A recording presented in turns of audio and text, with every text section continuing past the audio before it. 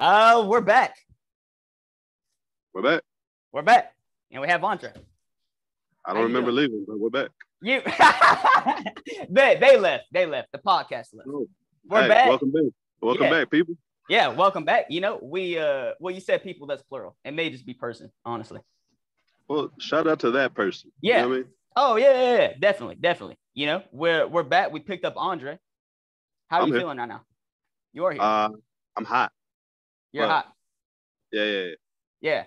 The cheesecake background. What was why? Why that one? Bruh. Who doesn't love cheesecake? I heard that. Cheesecake is delicious, dog. It's my favorite food. That's your favorite food? Sure. Look at that. 2 minutes in, already learned something about Andre. That's crazy. Let's start with how we met, man. Do you remember how we met? I remember you coming to I don't know if it was Buzzmill first or maybe Slaughterhouse site over there off of was that Little Woodrow's? Little Woodrow. Okay. That's when we met. I can't remember if that was first or Buzzmill. Buzzmill. I feel like we met before that because the only way I got into Little Woodrow's was because I had to text you. Right. Because I was like 18. Yeah, see, now I think it might have been like because you couldn't have got into Mr. Trey's. Right. I mean, I went like twice or like a handful of times, but they eventually like started like kicking me out and stuff. Yeah. It had to be I want to say Buzzmill. That's where we met. I don't think so. I don't think we met there. Because you saw me at Cap with DJ, right? DJ Collins. Yeah, I saw you there, but I don't know if I thought I knew you before that. I had seen you before that. The Parlor? Were you ever there? The Parlor. Which one was the Parlor? It was the pizza shop. The open mic. Off Quad. No. What about Night Out? Did you ever go to Night Out? Nope. Didn't Night Out. That's crazy. Okay, maybe it was Cap City. You saw me there. I don't think we talked. Yeah, that's what I'm saying. I don't remember talking to you till Buzzman. Okay, and this was the outdoor one, right? Right, the coffee shop. Okay, and then what was that? What was our first conversation? Shit, I don't know. All right, well, yeah, I actually don't even remember. My memory is terrible, though. Here's the point. What's the point? We met at an open mic. Definitely. And I remember you were like, "Hey, man, stop doing stand up like Kevin Hart." That was Buzzmill. Yeah. Okay. You came up to me, or I came up to you?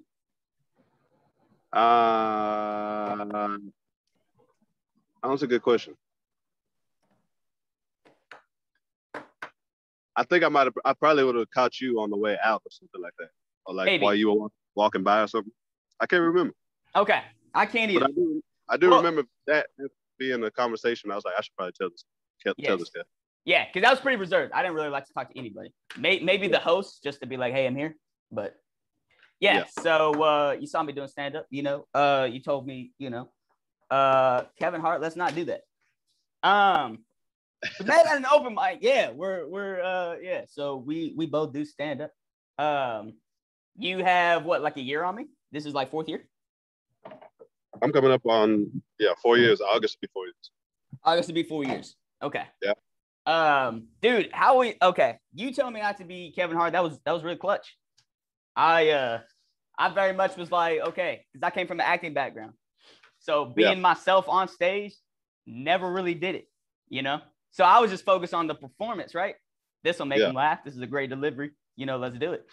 And then you kind of were like, nah, stand up is you, and that's how it's unique. Yeah. Which ironically makes you a better actor somehow. No, you're right. Yeah. Yeah. Some stand-ups make the best actors. Yeah, I feel like really just acting is just how I would approach it. Obviously, you have Leo DiCaprio, who's like, he's going to go full on, like, completely different person. But I like it how it's just basically, it's the character is you in whatever situation is going on. Right. So you started. How'd you start stand up, or why? Why'd you start stand up? Why did I start? I started for like a stupid reason because I saw the first time I did it, I saw Mitch Hedberg do his thing, his Comedy Right. Central thing, and Mm-hmm. I was like, nah, I could do that. You know what I mean? I got Yeah. voted like second funniest dude in my high school, and So that was yeah, a credit. That was you were like, easy, I could easy, easily do it now. yeah. Because you always see people, you'd be like, dog, who told you you were funny? Facts. I got a whole high school that told me I was funny. So Well, there's second. You were the second funniest. yeah. Well, second.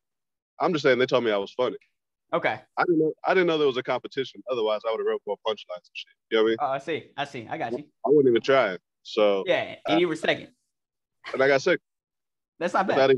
without even trying. Right. You know what I mean? Yep. I saw Mitch do his one liner. He's doing his one liners and shit. And I was like, man, I could do that. Yeah. And yeah, like 2 hours later, I was on stage. Right. I love this story. So Mitch Hedberg, if you don't know who that is, that's basically he just exactly what Andre said. He gets up, he does one-liners, and that's it. Yeah. So you wrote how many one-liners did you write? I think I wrote 10. 10. Okay.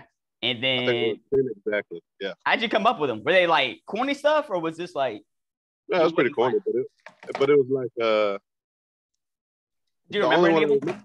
yeah, the only one I remember was if taxi drivers run the best routes, why don't they try to be NFL wide receivers? And did you get laughs? Like were people like, oh, that's funny. I did get laughs because you know how you got like that first time energy and you're like it's Okay. like Yep. the jokes made sense, but Yeah. they were just like stupid corny. But when I got off stage, the guy that was running like the club situation, he was like, "Hey man, you got something? You should come back." Because you're writing punchlines. Like Yeah, these yeah. are jokes. You're already ahead of 99% of the people who went up there. For sure. I was writing Yeah. full joke. I just had no like. I was just doing them like Mitch, like Yeah, no substance. They weren't about yeah. you. They were just 10 one-liners right now, and I think I forgot 4. I think I only told like 6. Okay. So how long are you on stage for? Maybe 4 minutes, 4 or 5 minutes. 6 one-liners in 4 or 5 minutes, or did you have to improv? I was taking my time for sure. That's crazy, yo. I was definitely like pacing. And it went well. It didn't go bad. Okay. I got people to laugh and shit. So not bad. And then when did you start doing it consistently? Not till like 4 years later. That's now. No. I the first time I got on stage twice in one night in like 2013. Oh, I see. And in 2017, you started doing it. In 2017, I started going every day, multiple times a day. Okay. Let's talk about the time in between that. I decided to make a career at that point. Okay. I had forgot about it. After I did it that first time, yeah, I just forgot about it. I just wanted to do it, like just to prove to myself I could do it. And then I had like I had ended up moving to California to grow weed. I fucking came back here and I got a job like driving a city bus. I fucking went to Lubbock, worked at a restaurant, just bouncing around, trying to figure shit out, travel a little bit. You know what I mean? And then when did stand-up come back into your life? When did you start thinking like, oh, I want to like do open mics again? Probably like 3 years into like riding city bus or driving the city bus, and they had the funniest person in Austin competition, and I started thinking about it, and I was like, man, I could probably win that. And then so I entered it, and then really just thinking about doing that competition, starting with the August before the competition, because you know the competition starts in like March or something. Right. So the August before, which was 2017 of August. Yep. I was like, yeah, let me go try to win this competition. Okay. And then did you go open mics? Yeah, multiple, 2, 3 a day. And then so the last time you had done stand up was just 10 one-liners. Was your approach different? Way different. So how did you start doing it? The first time I got on was like trying to tell like a funny story that happened to me. Okay. I completely got away from the Mitch Hedberg shit. I was just like, you were just basically roasting that dude because you were like, anybody can do this. That was I was kind of trolling him. You know? And then you started getting the stories. Yeah, because I knew what stand-up was. I just I knew I wasn't gonna be like a one line. I'm too dynamic to be a one line. You know what I mean? Yep. It's too confiding. So yeah, I just like tried to tell a funny story about how this girl I had went up to this girl and like I was trying to ask her out, but she wasn't paying attention. But I knew she could hear me because I was talking like right next to her, and she didn't even turn around to look at me and shit. Okay. And then where was this at? What was the setting? Some bar at in like Pflugerville or Round Rock or something. Okay. Black girl. It was like a little hood spot. Okay. And she's not okay. Y'all are at the bar. She's not focusing on you, but she can hear you. She's focused on the dance floor. Like she's standing up looking at the dance floor, people dancing. Okay. And I come up next to her, I start talking, and she don't even turn around. She just keep looking at the people dancing. Okay. And I asked a couple questions. I got no response, and I just walked away. I was like, all right, shit. So what was the end? Was that the end? Like, is there like I was talking about how it was like I would rather do stand up than have to go up to another chick and ask her out and get that response. You know what I mean? Like I would rather get on stage and fucking bare my soul than like get played by one chick. That's hilarious. No, I got you. That's crazy. Man. Yep. Do you still tell that story, or have you thrown that joke out? Nah, I haven't told that story. I think I stopped telling that immediately. Okay. What was it? Do you remember the first joke that worked? Like when I say worked, I mean like it's in your set now. Yeah, it's the Cracker Barrel joke. I talk about this place in California. They let an Asian restaurant come into the business. The name of the Asian restaurant is Yellow Fever. How come, if Asian people can do it, how come black people haven't opened a restaurant called Niggas? I could see Niggas, Yellow Fever, and Cracker Barrel all in the same place. It's fucking, yeah, I close with that joke usually. That's a closer. Okay. Yeah, it bangs. But now I'm starting to open with it. So I open with it, and then I try to make the rest of the set stronger. No, that's good. That's good. Yeah, okay. Move it around. So you're 4 years into it. How have you? So from the first time to like now, how have you changed? Can you see a big difference? Yeah, you're more poised. You're more fucking. You vibing. You end up vibing a little bit more with the people, with the crowds, I don't get so nervous anymore. Now it's just an extension of me at this point. Okay. So it's like, I would rather be having like a conversation with somebody off stage and then just walk right on stage and start talking to the crowd and then get off stage and keep talking. I want it to flow like that. You know what I mean? I don't want it to be, I don't want it to be so like, like an act. You ever see people like right before they get on stage, they're like, "Oh, dog, I need like 30 minutes of quiet to like put my shit together." That's me. You're looking at him. Yeah. I don't want to do that because I want to be on stage so much where it's just like fluid. Natural. You know what I mean? No, yeah, absolutely. I got a million jokes I can pull from, and then I just get on stage and see what works, see how the crowd's feeling. That natural feeling looks really good. Yeah. So. What's crazy, okay, because I asked you at the beginning, either how nervous were you, or like what was your like when you first started doing it? You said it really didn't affect you that much because you were kind of like grown, like you were like late like 30s when you started, so you didn't really like. You remember this question, or what I'm talking about? Yeah, I'll tell you this though. The first time I did it in 2013, before I really got started, I got on stage and I wasn't nervous to get on stage. I was on stage. I forgot some of the jokes because I was a little nervous, but it didn't really feel like much.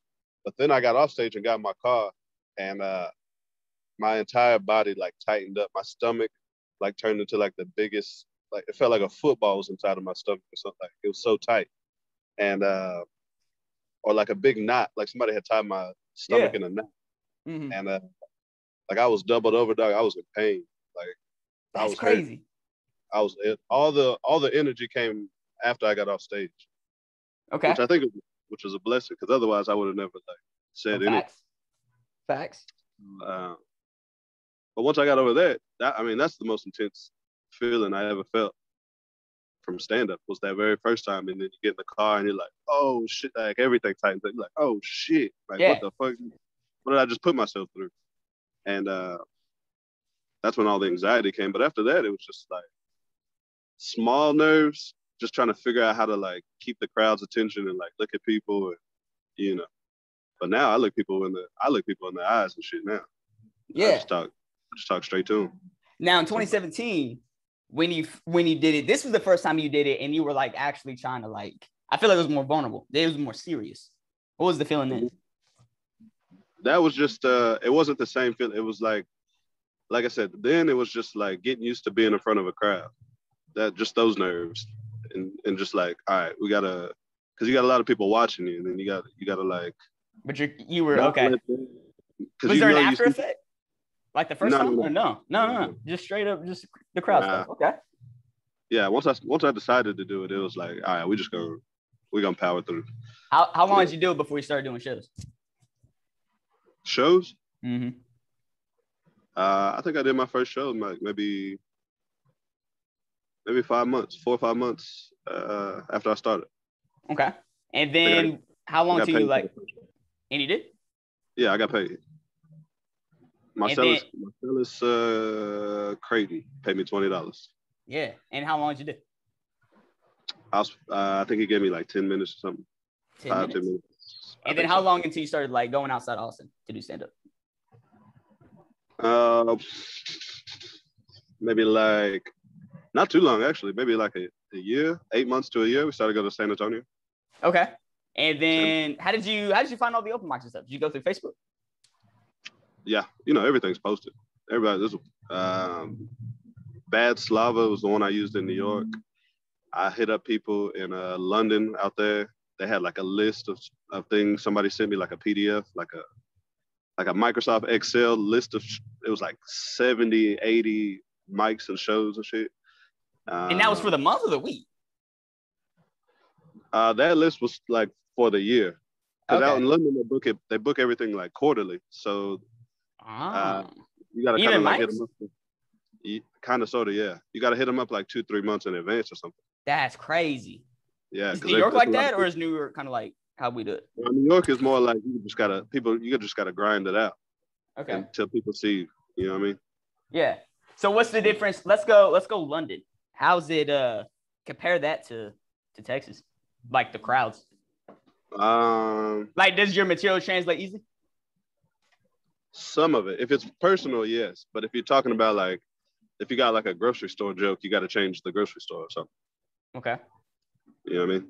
Yeah. Just so that you can relate.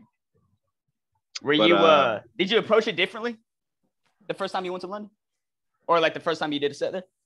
No, I just I tried to write jokes that I knew what they could relate to, because that's always important. So I tried to write about things that I seen when I landed or things that I was experiencing. And then that way I could just kind of be on their side, they'd be on my side. And the crowds were cool. I mean, I think I did like 10, 12 shows or something like that out there. And it was cool. Everybody paid. Everybody was like, they stuck around. They paid attention. It was fun. I had a great time. I want to go back. Okay. And then how's that scene in London different than here? Even like with like comedians and like, are they still at like bars? Is that like where they do most of their stuff too? Well, they call them pubs, but the pubs have like upstairs. So they got like an upstairs area sanctioned off for performances where there's like a stage, a sound system and shit. Okay. It's like going to, I'll imagine like, you know Shakespeare's? Yeah. Okay, kind of. Well, Shakespeare's has an upstairs, but if you can imagine their upstairs, not the big upstairs with the games in it, but the smaller upstairs, if you can imagine that like blocked off and like full of chairs and like set up, it would be like that. Like the bar's downstairs, then the performance is upstairs. So you walk through the bar, grab a drink, go upstairs. They're taking tickets, or they're taking they're selling tickets and shit. And yeah. But over there, I feel like, well, now it almost feels the same where people are coming out just to see comedy. You know what I mean? Okay. Like they're buying tickets in advance. Comedy is a big deal. Whereas before Austin wasn't really that big of a scene. Right. But now it feels like the fucking epicenter of comedy. So it feels like a big city arts district, and people are out for it. They're coming out for comedy. So now it feels similar. But before it didn't feel that way. That's wild. And then you went, so you've done Cali, right? Stand up out there? I went to Cali. I did a couple open mics. I don't think I did a show. I think they were both open mics. One was in the backyard. One was at this place called The Mint. And the Mint looks like a cool spot, but it was during COVID, so everything was outside. I see. And then what was the experience like out there? It was cool. People are just more charactery. New York, it's definitely how they talk about it. New York is where writers go. You know what I mean? Cali is where if you're more like of a character act. If you got a lot of characters in your act, you want to be goofy and silly and shit. So like the impressionists and stuff, you'll see them in LA. That's probably a better place for them because New York is like jokey jokes. Real jokes. Yeah. You know what I mean? Like real energy behind their jokes and like clever, kind of witty, but hard hitting at the same time. And this is majority of the people, or do they still have like bad comics like we do here? Yeah. No, they got bad comics. But the thing about being in bigger cities is you can go to an open mic and you can watch a dude or a girl just crush. And you'll be like, that, they must be a fucking professional. And then you look on the Instagram, they got like 300 followers. You're like, what? So the talent bar is higher. You know what I mean? Yeah. I don't know if on average, I guess I would say on average it's higher. But you know, they got good people. They also got bad people too, just like we do. Can you all like see the structure like in all their jokes? Do they just look like they're training with like the good mentors versus down here? It's hard to say, but their high is higher than our high. You know what I mean? Okay. Yeah. It's just like crazy. Yeah. I mean, now we got like Rogan and the Creek in the Cave bringing better acts out consistently, but most of them don't live here. But when you live around that and you can see those people, it's fucking, the top of the top their top is way higher. Is there like a lot of people that like sign up for the mics? In LA? New York? Yeah. It depends on the mic, I guess. But yeah, even during COVID, we still had like 15, 20 people on the list. Oh, that's not bad. That's like down here. I would think they would have like 70, 100. It will go on for hours. Nah, I think some places cap it. But and then you got to pay. Some places you got to pay. Really? Yeah, so that keeps the numbers down too. But yeah, you could hit a mic with like 30 people on it for sure. Okay. And then is it kind of down here? Like you kind of just do the mic there and then you like do the shows there? Or is it just a different? Well, I didn't get to stay in New York too long, but what it seemed like is you just grind. You stay out and you stay relevant until you start getting booked on shows and shit. Because it is a lot of comics. You know, even though there's only like 20, there might be like 20 people on the mic. There might be like exactly 20 mics happening. You know what I mean? Yeah. So it depends on you gotta move. You gotta stay out, stay consistent, and just try to start like killing everywhere you go. How did you approach it? Like, did you do like 4 or 5 mics a night? Or did you pick and choose? No, because I was there during COVID, so we weren't out. We were doing Zoom shit. But we were doing like maybe like 2 or 3 Zoom mics a night. Sometimes I take a night off or something, but we try to hit multiple mics. And that was cool because I got to do like, I did a show in like South Africa or something. You know what I mean? Over Zoom. But it's like you're talking to like South African people and shit. So I didn't really get to do the traditional New York run. Right, because it's during COVID. During COVID, yeah. So hopefully the next time I go back, I will have made more contacts and I will have got better. So I'll be able to like jump on some shows and then just go try to crush some mics at a comedy club or something. Would you start your own shows? Would you do like any street performing? Or would you just go to like mics and stuff? If you were to, like, how would you approach it? Now? Yeah. Like, would you just like start like doing like a pop-up spot, your own stuff, and do like some street performing? I would do your own shit. Do your own shit and still go do other people's mics and shit, but run your own shows, run your own mics. Yeah. Because people will come to you, then you start to meet the scene, and then they start telling you about other shit. Is that how you're doing here? I mean, here people already knew me here. Yeah. Yeah. But like, And I You did started like, here, so I didn't know nothing when I started here. So what I would do is I would host other people's mics. mm, So I'd be like, hey, if you're going out of town and shit, let me know. I would love to host. That's how I started. And then I forget what the first, I want to say Buzzmill might have been the first mic I started hosting. I was kind of plotting. I was kind of plotting on Buzzmill anyway. I was like sitting around waiting for somebody to drop so I could pick that up because I liked it. I liked it, Buzzmill. which one? The outside or the indoor one? There's only one. They only got one now, Riverside. Oh, the other one that you had closed? Yeah, that's the outside one. Where I used to let you go up last and do like 10 minutes or something. Yeah. Yeah. That's crazy. Yeah. All right. So we got the stand-up journey. Okay, how you doing it? So what do you okay, so now what are you trying to do stand-up wise? Are you trying to like get better or are you trying to like do like more festivals, anything like that? Yeah. I mean, it's only been 4 years. This is a marathon, dog. Yeah. So yeah, always trying to get better. Right now, I'm in the phase of just being fluid, like I said, like just being comfortable being on stage all the time, every day. I've been lucky to be booked like 3 to 5 times a week consistently for the last couple months or so. So just being fluid, and I haven't been writing as much, but I've been thinking about it and thinking about the performance. So yeah, always getting better. How do you stay here at mics or you just do the shows now? I haven't done a mic in like 2 months now. Yeah, that's crazy, dude. Yeah, so I tried to. I'm running like a little experiment, but it's been working out because, like I said, I've been booked consistently. So, yeah, it's been interesting. It's been working out though. How do you so when you think of a bit or like a joke, how do you write that in punchline? How do you get to there? Get to a punchline? Yeah, how do you write your punchlines? From when you have like a thought that you want to make a joke about. Usually the thought is what's funny. Okay. So my thoughts are what's funny about it. And so I kind of work backwards. Like, how did I get? It's like, yeah, that's funny, and it's like, what led up to that? So you write, that's the setup. It's like, this situation led up to my thought that I had, which was funny. So you just work backwards. That's how I end up doing shit. And then from there, it's like, what else could this be? Or where else could this go? And those are the tags. So I think, yeah, I never really thought about it, but what I think is usually the punchline.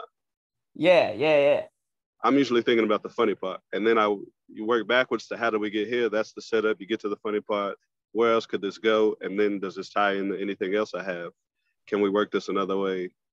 And then that becomes like the bit starts to form from that. That's crazy. I like that. Yeah. But it's like, I don't know, because there's a lot of ways to do it. It's like some people just write jokes. Yeah. Like they're good at like seeing the contradictory parts of jokes. And I just write like real life shit and then figure out how to convey this in the most concise way. You know what I mean? Like the joke I'm working on now is like owning a pair of white shoes is like, it changes your whole, when you own a pair of white shoes, you walk different, you act different. Okay. You know what I mean? It's like, you don't want to get them dirty? You don't want to get them dirty. So you start thinking different, you start moving different. And it's almost like if you think you're ready for kids, own a pair of white shoes first and try to keep them clean for like 6 months. And it's like that process, it's like having 2 new white babies on your feet. That's how you act with white shoes. And you're like fucking, you know what I mean? You get real protective. There's a thought there. No, I see you. Yeah. That's the energy. So I'm trying to flesh it out. I haven't written it down. It's just like owning white shoes is like having 2 new white babies on your feet. So that is what you started with. Was that analogy, right? Yeah.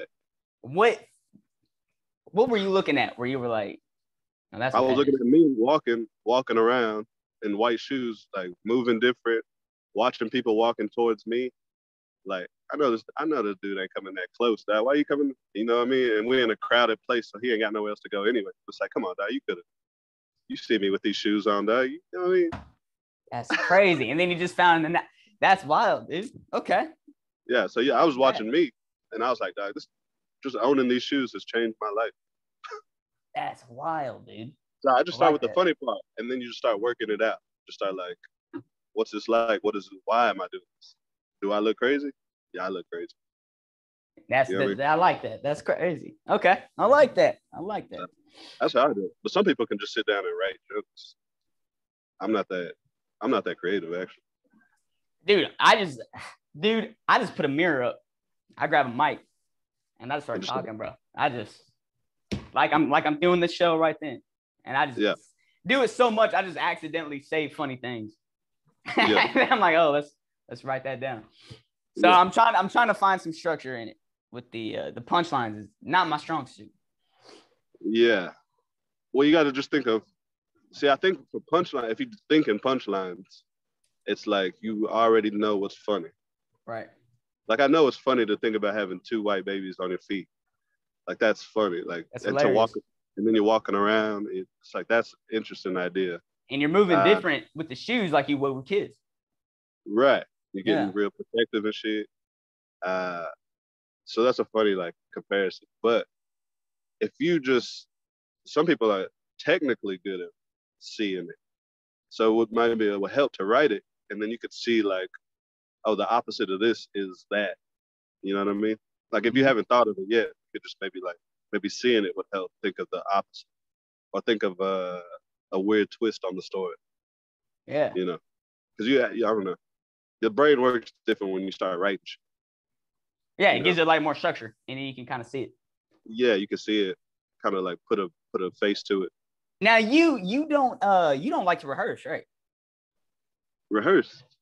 Yeah. Like you don't like to say like the first time you say the joke is like or the set is on stage, right? Yeah, usually.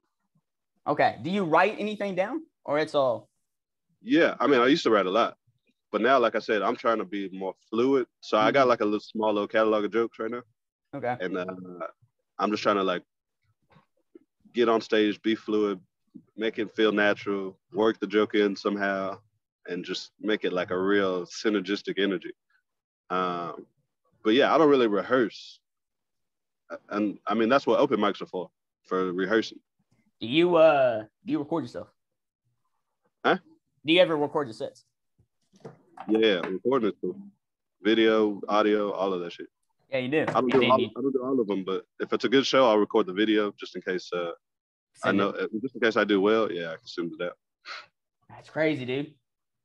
But All the right. audio helps. Audio helps. It all helps. Yeah. It helps you feel natural stuff. Is it well yeah, no. Yeah. So you did Yeah. you travel, been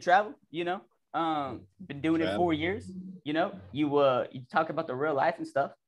Um honestly, I think we know you, bro. Is there anything else you want to talk about in the podcast?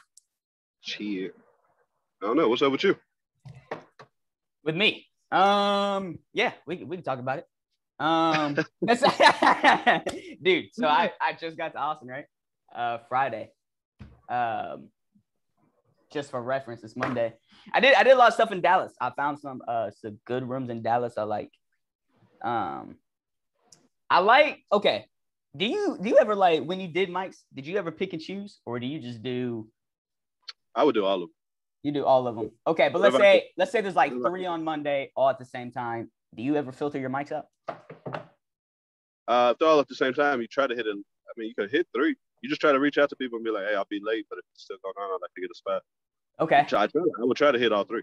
What's your approach when it's like audience is like three people? When it's like what? What's your approach to your set when you get to a mic and it's three people out there? No, you just do it. If you got a new joke, if you got jokes you're trying to work out, you just tell them.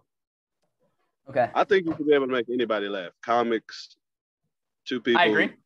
three people, whoever's watching you. Just be But funny.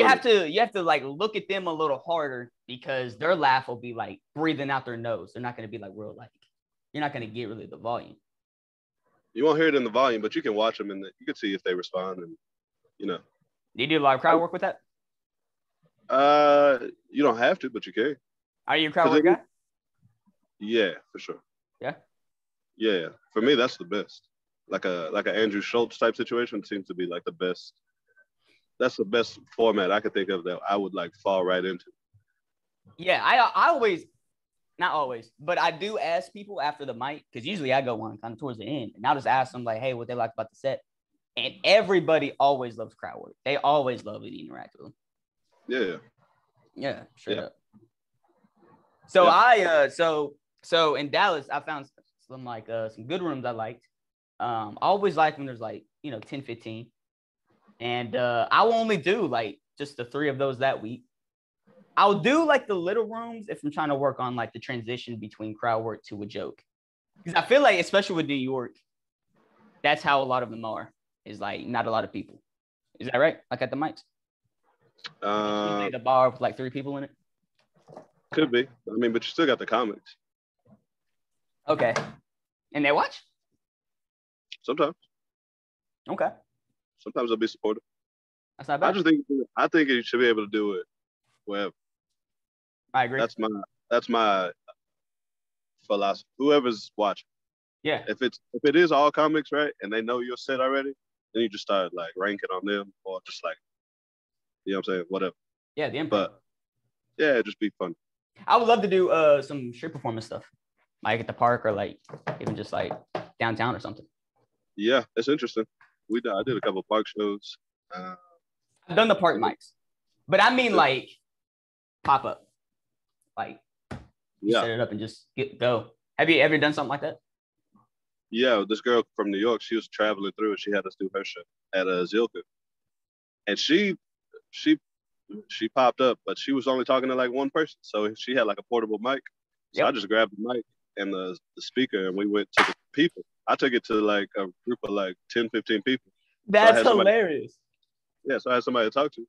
Yeah, I did my stuff, and then they did the rest of the show at that spot instead of just the isolated spot she picked. But it's fun.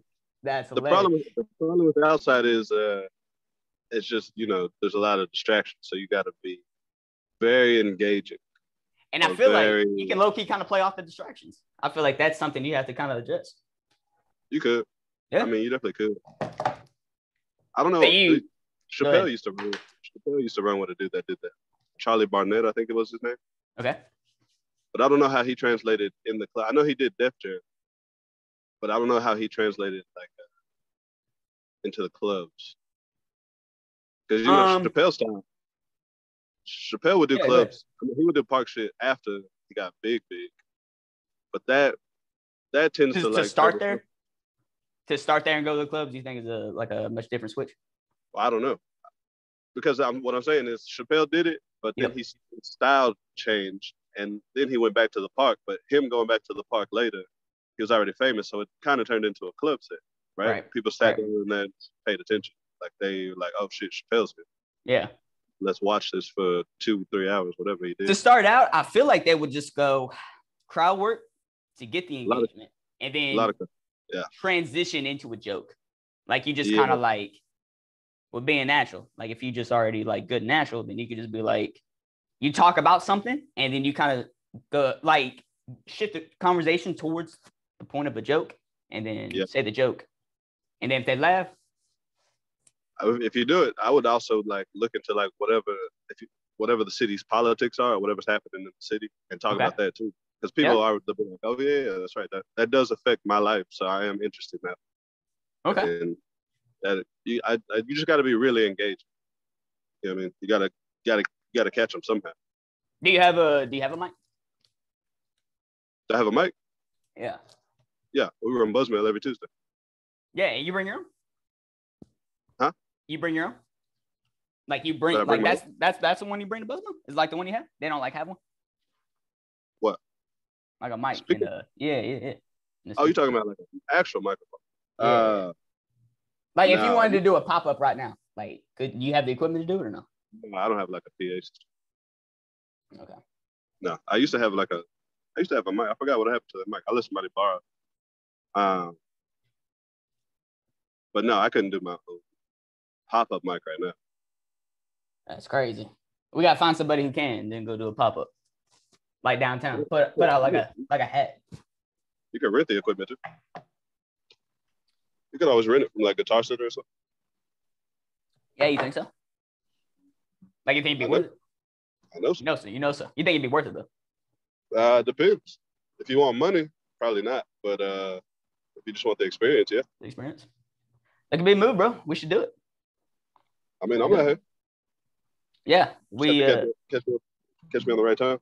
Yeah, and travel a little bit. What do you get out of like traveling? So like instead of doing it here or like doing it in Houston, do you get anything out of it? Yeah, 1,000 things. Oh, you get to talk to different mindsets of people. Okay. And you get to like what jokes you got translate and like how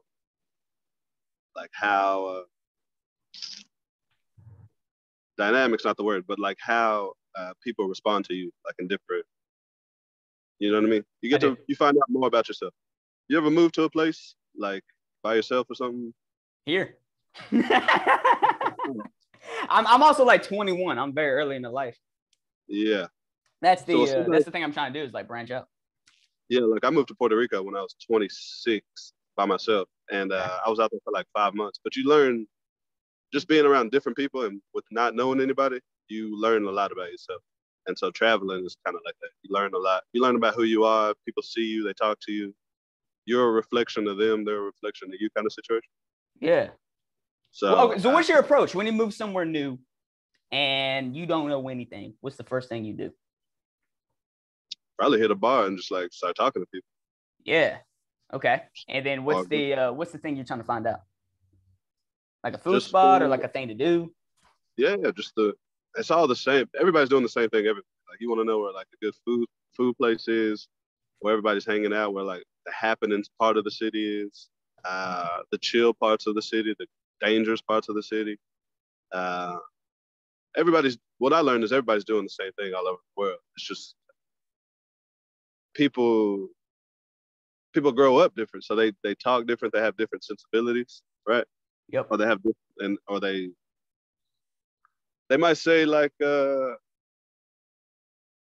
might say the same. They might say something about your character that you didn't know, but it's hard to. They just reveal things about you because of the way they grew up, right? They're seeing you through the lens of how they grew up. I see you. And so they might say something in their conversation that makes you think like, oh shit, that is me. Or, have you had do you have an example of it?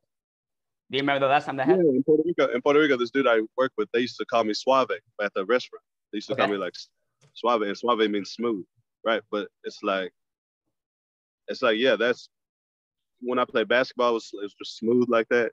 You know what I mean? Like, you just be smooth on the court. You talk, I got a smooth voice sometimes. I talk real smooth. But to have somebody in another country tell you, like, sticks, and you're like, oh shit, that is my personality. Like the way you transition between things is just suave. Suave. I like that. Yeah, he used to call me Suave, and people call me Suave. That's crazy. Yeah, so I'm saying it's like,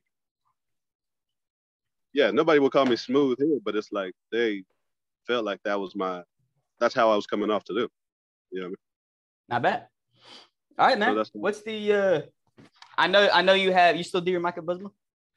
Mic at Buzzman on Tuesday at 8:00. Sign up on Wednesday. Sign up is on Wednesday. Okay. Yeah, the week before. Cool, man. And the thing you're working on now is just getting more natural on stage. Yeah, doing that. Oh, what do you think about like festivals and stuff? Festival? I don't know. I'm about to go to my first one. Competitions. My festivals, I'm about to go to my first one. Which one is it? The Madison Comedy Festival. And how'd you book that?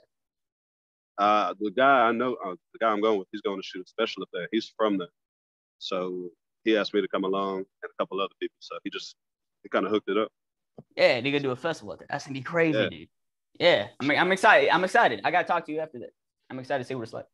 It should be fun. I mean, festivals are like huge networking opportunities. Yeah. Cool, man. Customary on the podcast, I always have the person I'm interviewing or the guest on it end the pod. How do you want to end it, man? Oh shit! Hey, listen, be like water, dog. Bruce Lee style. Be like water and do what? Be like water. Be like water. When water enters the cup, it becomes the cup. Okay. So become a product of the environment you're in. Is that what you're saying? Just be like water, dog. Be like water. Awesome, man. It's been Andre. That's I me. love you, man. Thank you for being here. This is cool. I'll see you soon, yeah. Yeah. Not gonna lie, bro. Always gonna remember. You would always let me at the end of the mic and do like 8-10 minutes. That was clutch. I really like. What's it called, man? Appreciate it. Well, yeah, but like just being on stage and stuff and just doing like 10 minutes at once, I really developed. Oh, developed a lot faster that way. It's cool. Yeah. I hope it's good for you. Yeah. Love you, bro. Appreciate you. And I don't know. Next time we do something, it's gonna be cool and big. Yeah, let's get together. Like I said, we can like set something in stone. Cause I've been pretty busy, so let's set something in stone, and then we can get to like Houston or San Antonio or something. Okay, you like a travel thing. You want to? Yeah, even if it's like a day trip, we just go out there for a day or something. Cool. Let's do. I think. What's next Friday look like? Let's see. People listen on the audio were like, man, it got quiet. What are you talking about? The 25th?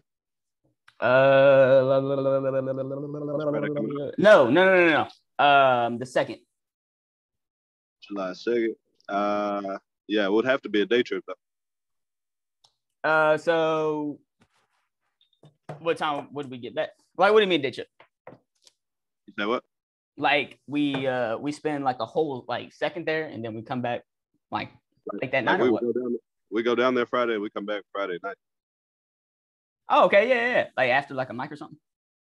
Yeah. What kind of car you got? That's bro. So on Friday. No, this is hilarious, bro. So you thought it was gonna be a straight answer. So on Friday, as soon as I got to Austin, I hit the midnight mic at the Buzzmo, okay? Yeah. Parked my car on the street, right? And I was gonna work the soccer game on Saturday. Okay. I come Saturday morning. I come to my car, completely different car is where I parked mine. Right? Right. Mine's gone. You got the Kia Sportage where mine's supposed to be. So I find out, bro. I call the city. They track my car from the license plate. A collision towing company has taken my car, bro. What? I go down there. Some dude, this is the story I have. Some dude hit my car. The police called the towing company to take it. So that's where my car is right now. I have no other information. My car is just gone. This is Saturday. This was on like Friday night. And now it's Monday. So I have no car. That's what I have. I'm borrowing my friends, but it's not. Yeah. So that car. You don't even know where the car is? I know where it's at. It's at the towing place. And I've seen it. And some dude has just completely, like, the whole back left of the car is just destroyed, bro. Like, it's right. You are not. So they hit your car. They're gonna pay to get your car fixed. That's not the message I'm receiving. I am in the process of trying to figure out what really happened to it. In the process of what? Like trying to figure out what happened to it. Like I know it got hit, but I don't know who. Like I just know police said come pick it up, so we picked it up, and now it's just sitting in the towing lot. So you didn't pick it up? I didn't pick it. No, you can't drive it. It's there. I've just seen it. Oh, it's fucked up. The car is fucked up. Oh yeah. Oh shit. Well, the police know who did it. Hopefully. I've been trying to call them, but they just they keep transferring me to different departments and going to voicemail. Figure that out. Hopefully that dude got insurance. If he ain't got insurance, then he's fucked. Who, them? Yeah, the guy that hit you. I don't even think they even know who did it. I feel like they just saw a car and they were like, "Oh, let's tow it." That's what I feel like. That's a problem. See, I was thinking they knew who hit it. That's how they know to pick it up. Somebody else reported it. These are valid questions. Yeah, you should find out. Yeah. So, but no, I had a really cool car and I had like a Jetta, bro. Damn, yeah. So I definitely would have driven this, bro. It would have been great. Shit. Yeah. I get like 10 miles to the gallon. Oh, so you know what? We should probably schedule this when I get a car. I didn't even think about this. That's what I'm thinking. Yeah. We can take the van, or we can rent a car. But I don't know. Yeah. What's your money? You working? Everything's very temporary. I have like this little thing for like a week and a half. All right. Well, when shit gets less temporary, yes, let's go to Houston. We will definitely do that. Cool. Go somewhere. Yeah. Cool. Yeah, we'll probably do August or something, or end of July.